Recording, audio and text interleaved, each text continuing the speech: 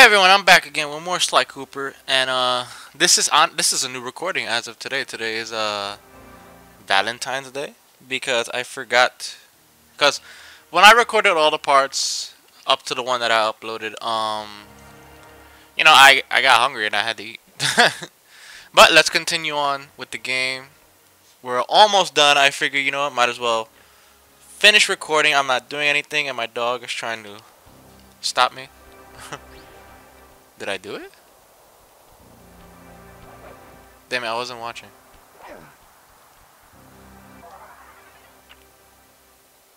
Okay. Okay. I wasn't paying attention. What the heck? Did I do it?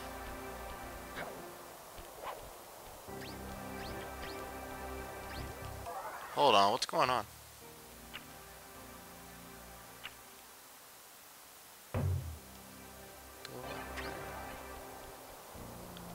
One, two, three. One, two. Oh shit! Oh shit! Three. 1, 2, 3. I got all 3 keys. What the heck? Right? Let me fast travel back here. My freaking dog.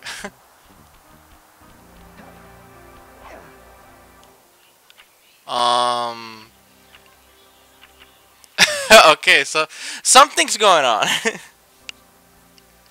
Something is going on. For some reason, the level is not proceeding for me. I don't know why. Oh, and if I sound different, it's because I'm using a different headset. My other headset that I used to record the previous parts messed up. And what? Okay. Okay, well, if you've never played this game, what's supposed to happen? You throw all 3 keys, it flies up, and then it lands right in there and it breaks. That is... I think my game is slowly breaking. I'm scared. I calculated the trajectory of these rocks. That is really weird. I'm 99%. I might have to clean the CD considering it's an old CD. But pretty much, the headset I used to record all the other parts, for some reason, cause I recorded all those parts in a day, because this game's not long. Nice. And for some reason, everything was fine. And I play Smash Brothers with my friend every night. And when I used it to speak to him, the mic for some reason, well, the headset for some reason decided to... hold on, let me just do it this way. Oh shit. The headset that I was using decided to break. Not break, but it just started bugging out on me. And I tried everything. I did everything humanly possible that I could do, and nothing would work. So I am now using a PlayStation 3 mic that I bought and never used because it felt uncomfortable. But you know, it's the only choice I have, considering I'm gonna do live commentary from now on, considering YouTube Red is retarded. So I figure, since, you know, Valentine's Day, happy Valentine's Day to you all out there. I'm not doing nothing, so I figure, hey, you know, I might as well record the last 2, 3 parts. Keep clear of those icy patches. Come on, I'm ready. But yeah, this is the race I told you all about. This one is crazy easy compared to the first one. Oh my god, I forgot the controls. I was holding X. This one is very easy compared to the first one. The only thing you have to worry about is the ice, because the ice is slippery. So you have to watch the way you turn, like right there. Let me restart that, because that was a bad start, because I forgot the controls. But yeah, this one is very easy compared to the first one. And at the end of the game, there is one more driving section, which kinda pisses me off. But it's not hard. It's just because the racing controls aren't that great. And the third driving section in the game has the best controls. Why they did that, I don't know. And I'm falling. Wow, I'm doing very bad. How do I use boost again? There we go. Oh man. But yeah, the third driving of the game has like the best driving controls. I don't know why. I don't know why they did that, because the racing controls for the first track suck. This track is okay. This track's very small. It's not huge like the other one. The only thing you gotta worry about is the ice, the blue ice on the ground that makes you slide around. That's about it. It's pretty easy considering like I'm in third place, well, in second place now. Grab some boost. You never know. Oh god, I knew it. Come on! I hate when they do that. Move!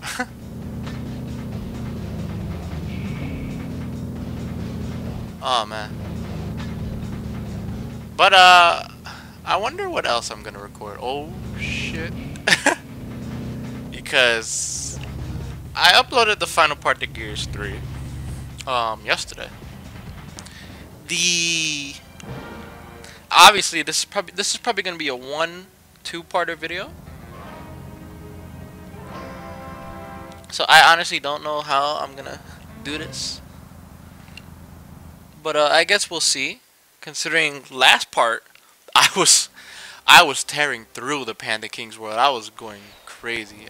I was a train, and I had no stops. No, I missed it. Get on. Okay. I could just go invisible, but you know I don't want to. But yeah, there's only 3 levels here. This is the last time we're gonna see this little gun-looking thing,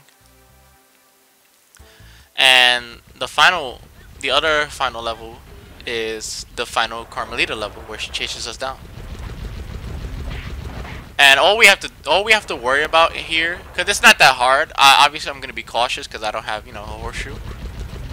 The only thing we have to worry about here is these ninja monkeys that pop up from underneath these holes. But to get rid of them, all you have to do is shoot the hole that they're coming from.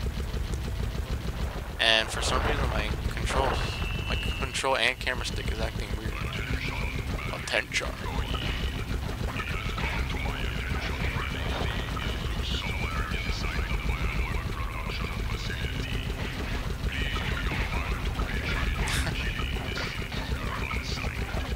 Oh shit. Okay. Oh man.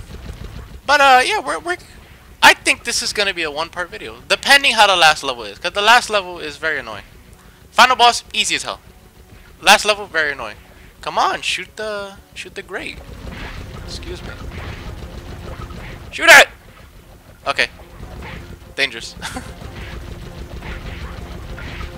That was weird. Oh yeah, I forgot. The bullets, or whatever the hell I'm shooting, they don't travel far. Let me see. Yeah, that's as far as they go. They don't even reach the door. Let me in. Checkpoint. Yeah, we're almost done. This level isn't long. We just passed through these guys, and that should be it. Oh my god. He killed me! Sly, no. You don't even have to shoot these dudes. Wow, I have 1 life. What the heck? Oh yeah, that's right. It's an old school game. So you know, you leave, you have like mad lives, you leave, you come back, and all your lives are down to like 2, 3.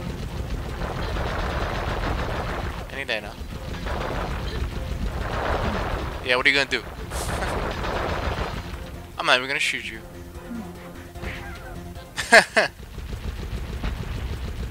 Oh, we're almost done. We're almost done. I'm trying to focus right now. Oh, nice. Almost there. Almost there. I honestly would like to get this game out of the way, because I'm not saying it's a bad game, but I honestly prefer the other Sly games to this one. Break it! Oh, I missed.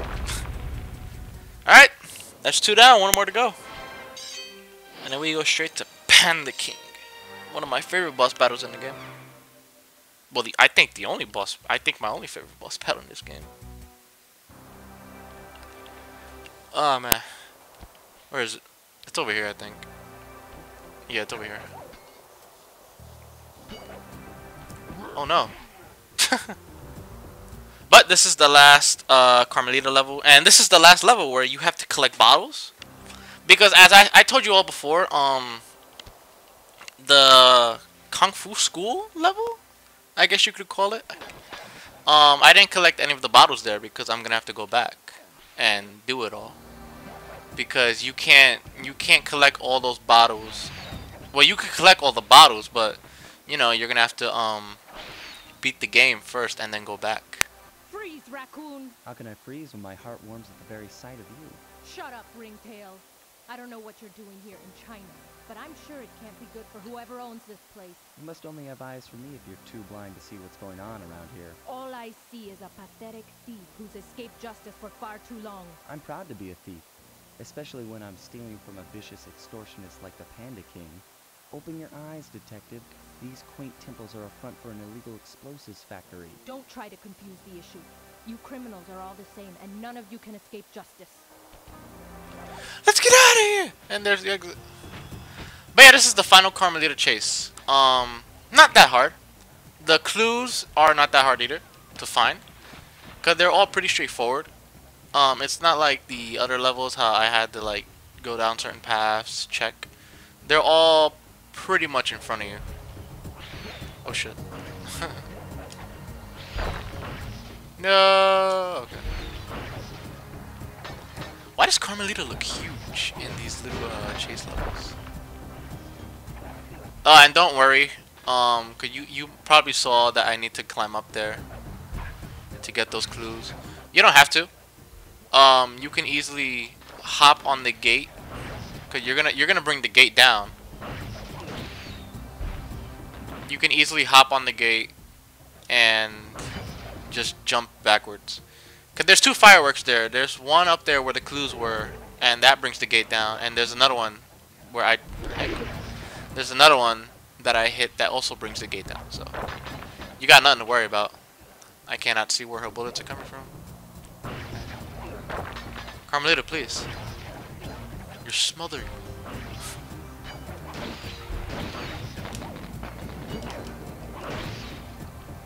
Come on, come on, come on, come on, come on. Oh my god, we're almost there. We're almost done with the game.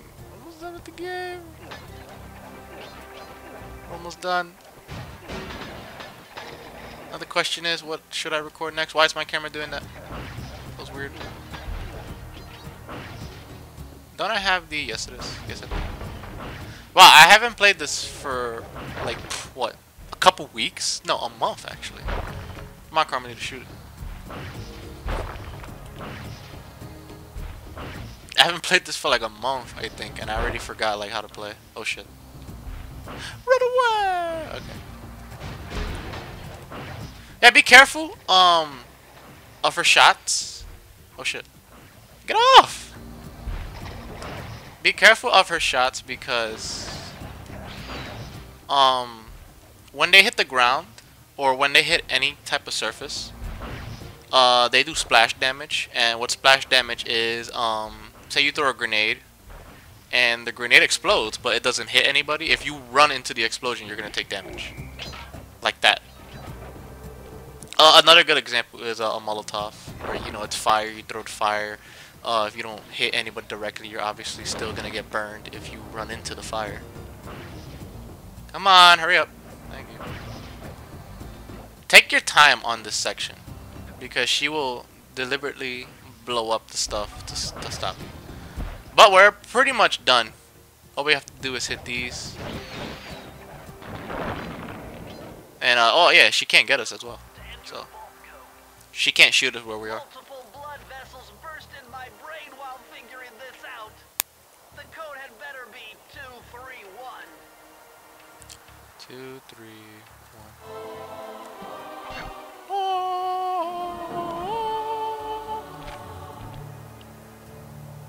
You found the blueprints for the Panda King's lair. I'll upload the data straight into your binocular. Now, there's one more page. Well, there's two more pages. Well, no, three. Because the Panda King has one, the final boss has one, and that safe has one. Oh, shit! She tried to sneak attack me. Hit it! Ah.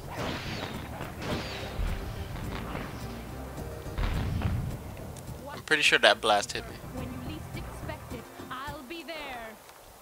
And she just stands there. Into the abyss. Alright. Time for my favorite boss battle in the game. Because, grab it. Because all the bosses in this game have some sort of gimmick. Like Raleigh, Raleigh's basically Ripperoo. Mugshot is kind of annoying. Miss Ruby's annoying because sometimes the buttons don't register. Panda King has no gimmick. Panda King, oh shit. Panda King fights you straight on. There's no gimmick. He has like no like platforms you have to jump to get to him. None of that. And you'll see pretty soon what I mean. Okay, there we go. That was weird. Grab onto it. See that ring on the bundle of fireworks? Hook onto it with your cane to hitch your ride. Okay. Oh. I'm an idiot. There we go. I will. Cutscene time. Time to stay quiet. I see you carry Kane of notorious Cooper thief clan. Have you come here for revenge? To steal back the Thievius Raccoonus? That was my plan at first, but now I'm more interested in putting an end to your avalanche extortion racket. Why should you care if I bury a few worthless village in snow? You are a thief, just like me. No, that's only half right.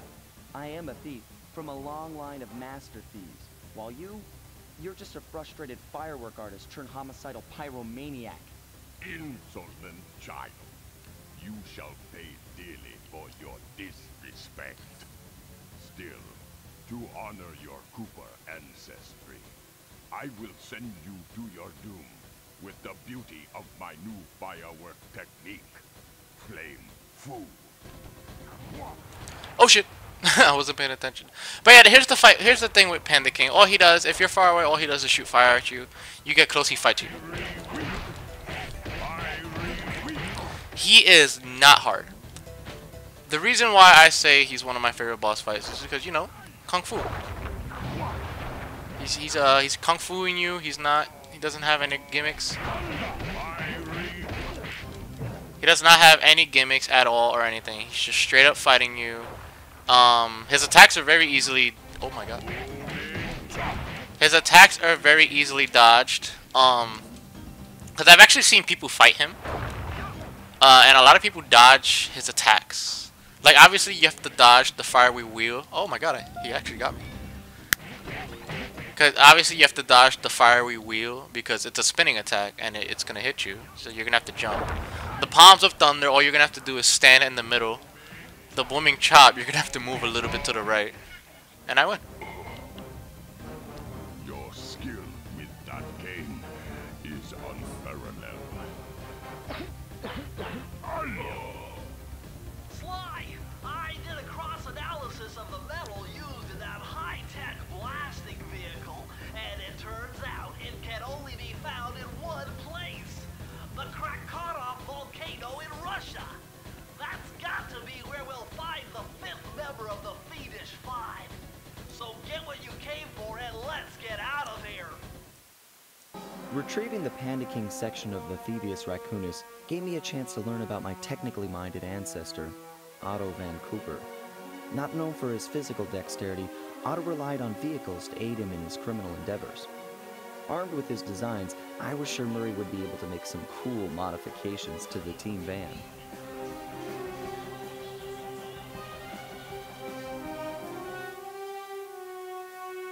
A frustrated Inspector Fox, having missed me coming down the mountain, threw the Panda King in jail, thus putting an end to his avalanche protection services and ensuring the safety of mountain villages throughout China. My gang and I took a little time off and did some shopping in Hong Kong. Thoroughly relaxed, we headed home to plan our next move. Oh man. Alright, well, we got like what, 4 minutes left? Okay, partner, this is it. A trip to Clockwork's lair. Clockwork. But yeah, if as you heard, Bentley, that little vehicle with the guns that we've been using all this time, that's not ours. That's the bad guys, and we just happen to use it.